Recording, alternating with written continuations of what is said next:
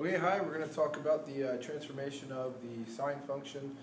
We've already talked about the transformation of the cosine function with all of the transformations done to it. We're now going to talk about the sine function with all the transformations done to it as well. So, first things first. The first thing that I always look for is there a vertical shift? So if we take a look at this original generic function here, which is y equals d plus a sine of the quantity bx minus c, where d represents your vertical shift. So I'm always going to look for, am I taking my center of axis and moving it up or down? So in this case I am, because I have a value of positive 4 that is being added or subtracted to the actual function. So in this case I'm actually taking a positive 4 here and I'm adding it to this function. So I have a vertical shift here, and my vertical shift is up 4. So what that means is that I'm going to come over to my graph, and I'm just going to do these things as I move along. I'm going to come over to my graph here. And this graph means that the original function is centered about the x-axis is when y is equal to 0. So what I'm doing is basically taking this axis of my original function and moving it up 4. So when I do that, I'm not changing this x-axis, I'm just changing where is my center, where is it located around? Where is my pattern now located around? So it's located around positive 4. So I got 1, 2, 3, 4. And I'm going to draw in a dashed line for my new axis. So here it is. So there's my dashed line for my new axis. So now what I take a look at is, after I have that up 4, I'm going to take a look at my amplitude. And the amplitude is the absolute value of the coefficient of the actual function. So my function here has a negative 3. So the absolute value of negative 3 is positive 3. So my amplitude is positive 3. So the amplitude here is just 3. And remember, that's just a measurement of the halfway point between your maximum and your minimum. But on this, we haven't graphed it yet, so I don't know the halfway point between the maximum and minimum. So what you just need to know is that it's the multiplier of your function, and that's how we do it when we want to use it for graphing. Period.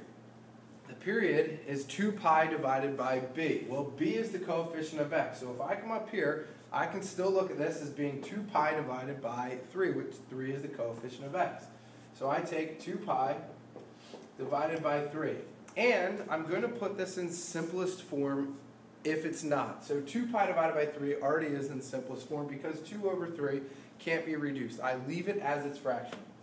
So my intervals. So my interval steps, remember, is my period broken into 4 pieces. So, and those pieces are 4 equal spaced out pieces. So whenever I divide, dividing allows me to take whatever I have and make it into equal groups of that amount. So 2 pi over 3 needs to be broken into equal groups of 4, so I divide by 4. So 2 pi over 3 divided by 4 is the same thing as if I multiply. So if I take the idea of fractions, if you're dividing by a fraction, you multiply by the reciprocal. So I'm just going to multiply by 1/4, which is the same thing as dividing by 4, because in this case it gives me 2 pi over 12. And 2 pi over 12 can be reduced to being pi over 6. So each step from the beginning of my piece of where this function is going to be is going to start off at some value, and it's going to go, the next interval will be pi 6 away from the starting point. And then the next interval after that will be pi 6 away from that piece.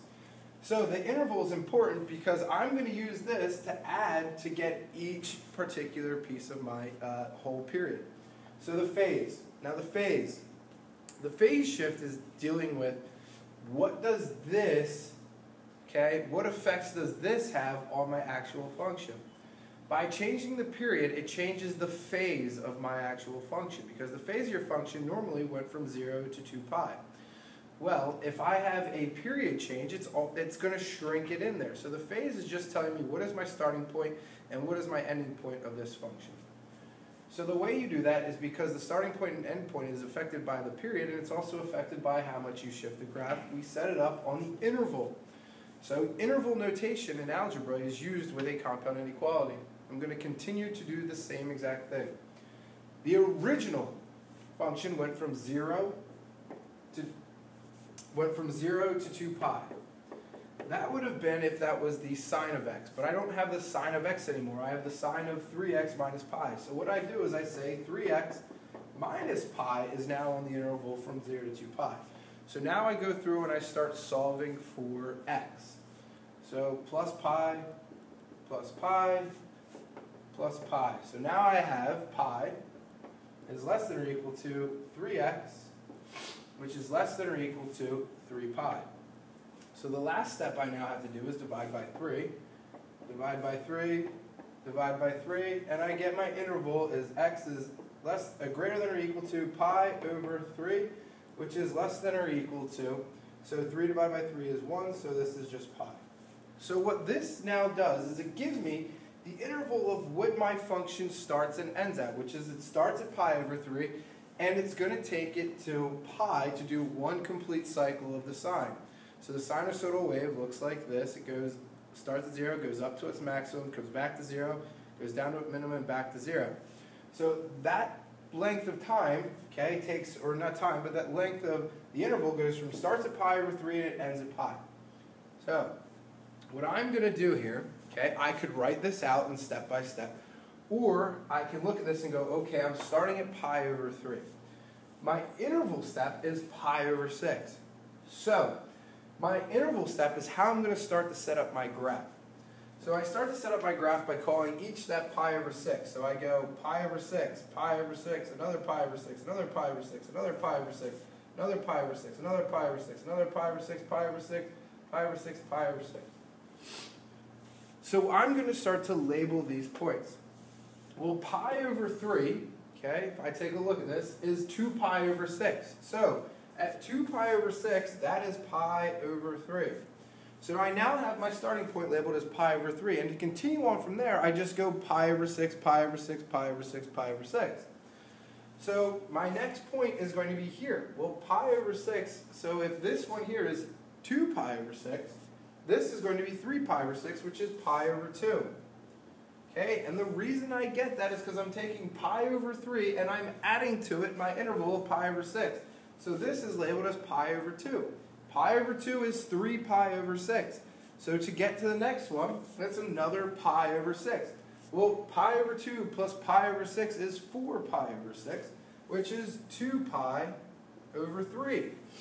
And the next thing I do is I continue on that with another one, and I continue on and I do my next step. So 2 pi over 3, add another pi over 6. Well, that's 5 pi over 6. So this is now 5 pi over 6. And then last but finally, I continue on with the function to go on, and my ending point is 6 pi over 6, which is pi in general. So now I have my graph completely labeled. So what I can do from here now is that I can now graph everything I have just by strictly following the sine function. And the sine function starts at 0, it goes to a maximum or a minimum depending on the function's positive or negative. So if I take a look at this function, the last thing I got to do is come up here and look at what type of pattern am I going to have. This function is negative because it's a negative 3. So it's going to start at my zeroing value. And the zeroing value, it just means on your new axis, where does it run through that particular axis? So for this one, the new one, it's not necessarily starting at here. It's starting at the point of pi over 3 and then up 3. So this coordinate is pi over 3, 4, not 3, sorry. So pi over 3, 4 is my starting point. Okay? So what I've done is I've taken my graph, moved it right then up. So this actual value is pi over 3, 4. So it's just looking at my zeroing value of where it starts. It's not actually a 0 value. I'm just talking about it in the sense of here's my new axis, where is it going through this particular axis? Then that way it can just be used to follow a pattern. So my amplitude. So my amplitude is I need to use that to go up or down. So this function is negative, so I'm actually not going to go to a maximum, I'm going to go to a minimum first. So the minimum I go to, the amplitude is 3, so I need to go down a measure of 3. So when I go over my next value, it's now 1, 2, 3. So when I actually go ahead and plot this, I'm here. So at pi over 2, I am down 3 to 1. Then I come back, my next value is going to be back to a zeroing of this value here around this axis. And then my next value is going to be a maximum, so I go up 3. So 1, 2, 3. So I am up 3 at pi over 6. And then I'm going to come back down to the new axis we have here. It's just the idea of this value is actually pi 4. Okay, so if that was a coordinate pair, it would be pi 4. So what I then do is just take this and I connect it with a smooth curve.